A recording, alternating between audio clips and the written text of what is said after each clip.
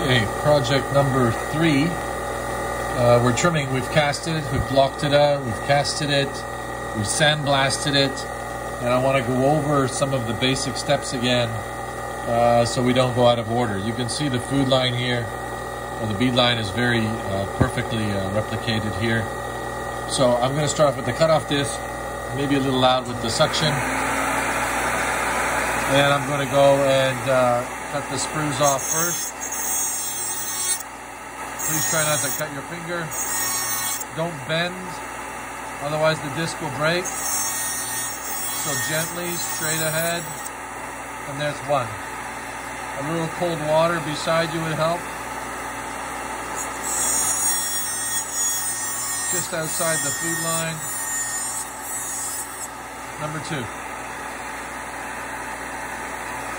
And again, number 3 we might do from both directions.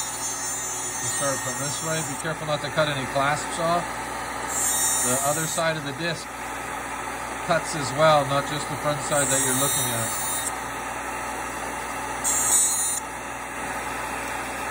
And there we have a sprue. If it's a substantial sprue, we'll keep it for some strengthener projects that we have coming up. If not, just put it aside. Leave it up at the front. And now from the thick disc, thin disc, I'll go to a thicker one. And then here I'll do the rough trimming. I don't need a handpiece for this. This is what the high speed is for. It's very good for taking the excess flash away from the finishing line. Go right up to the line, taper it. Make some more room here.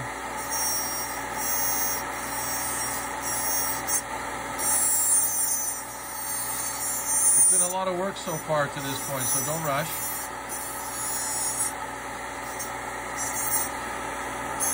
Any leftover flash that you can see under your clasp, you can take off with the thick disc. Be very careful. You know, the disc will keep cutting, so keep it moving. Don't slice through. Now, the more you can do with the disc, the faster the trimming will go.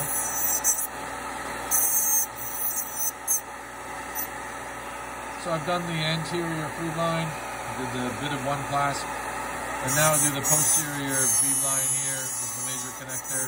It's a little thicker where the screws were attached.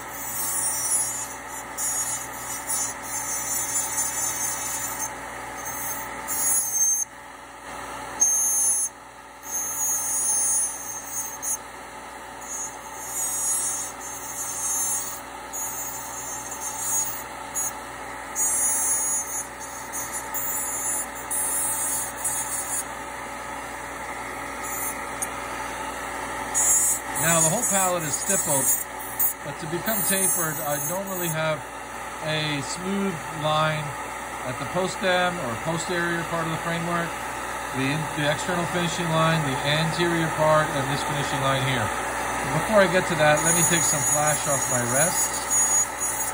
With a good wax up, the trimming is, 15 minutes. You don't need to be sitting with the high speed all day long. Just to take off the bulk, the screw mainly, and any bubbles or flash that we may have encountered from our investing.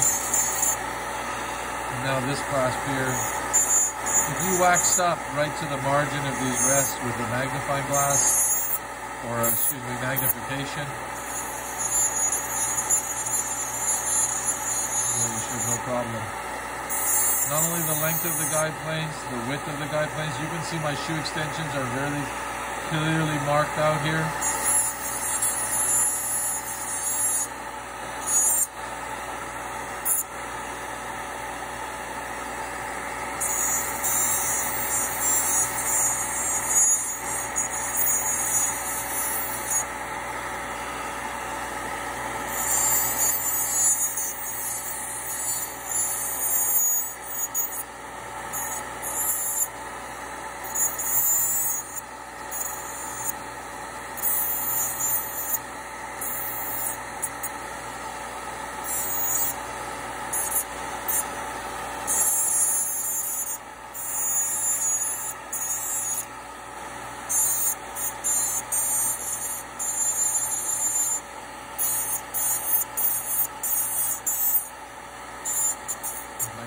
top, a uniform shape. I think that's it for the disc.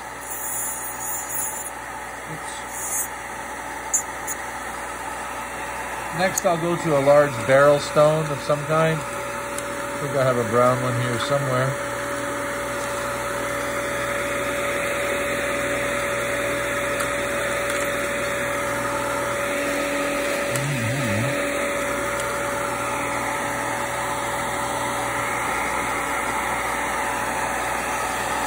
I'll start with the major connector since it's a fresh stone. And I'm going to taper the finishing line, or the bead line, down to the tissue. So this is a lot thinner. You can see the strengthening part in the center. And I'm going to make this polished line about the same width, roughly, kind of blending into the stipple pattern. Let me check here that I'm not overextended in one little spot. There I am right there. And then on the external finishing line, I'll make this smooth as well. Now, depending how I wax my finishing line, it might be smooth already if I did it after the stipple pattern or before the stipple pattern. But I want to transition between the smooth acrylic, the smooth metal, to a stippled, highly polished palette. Don't reduce the height of the finishing line. I still need some thickness there for the acrylic. Go a little closer maybe. Don't get that down now and reduce the height of the external finishing line. And then I'll do the anterior section.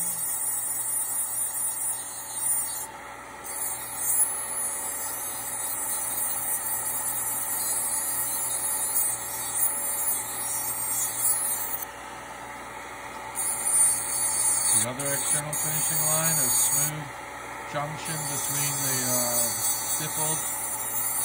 This will be highly polished as well.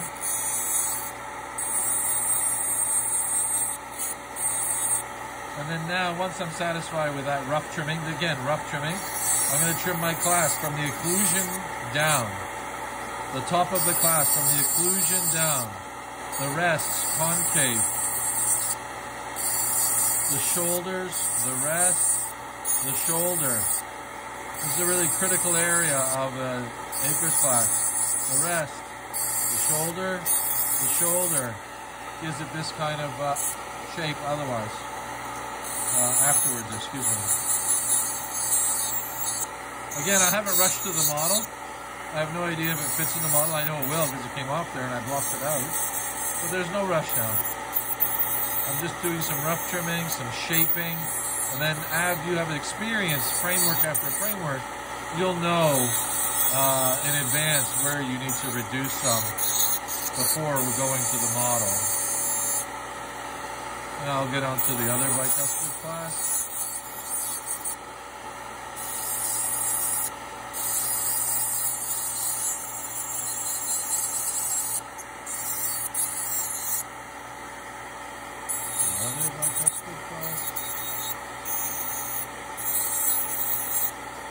Remember, 3 planes.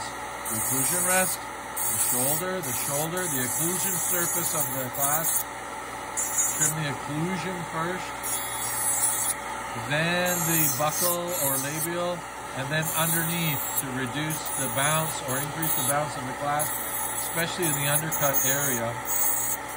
So we don't, if you just keep going from the outside like this, you'll just thin it out. Which I think you've experienced that already. Concave, spoon-like rest. Again, this is rough polishing, or rough trimming.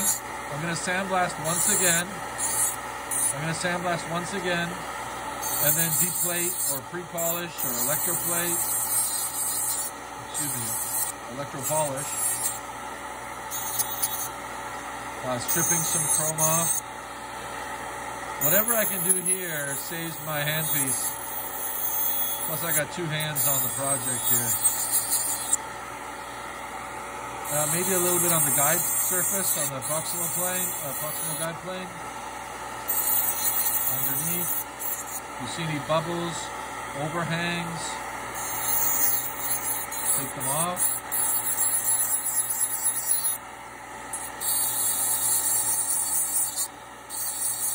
I want these clasps to look machine-like.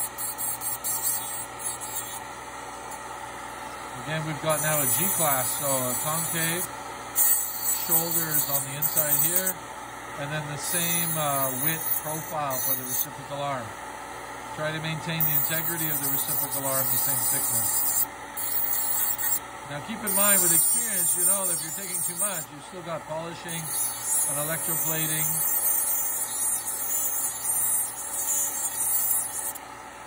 If you have any small bubbles here on the palette, you can give it a slight dusting with a stone. Slight. Little dusting. A little bit, just to make sure. Reduce the stipple pattern, maybe a little bit more here on the molar clasp. I got some flash here on the top of this clasp. And the nick. Guide plane of the molar I didn't do. Guide plane, taper. Got a little bit of porosity just there where my thumb is. Ooh, it's a little hot. See if I can trim that out. Got a little suck back there. That looks good. There we go. So basically a picture frame of a smooth area, external finishing line, posterior bead line, external finishing line, anterior bead line, that's kind of somewhat equidistant. Any bubbles on the bottom, a slight dusting with a stone, a slight, just touch it. Please don't take too much here, you're going to lift it off the palette. Just a slight dusting, make sure there's no kind of nodules. Guide surface again. I'm going to save some for the fitting of my handpiece. Occlusion surface, labial, any mesh that's too far out. A little thick here. I can reduce this down. Okay, and then we're going to fit it and polish it after we sandblast now.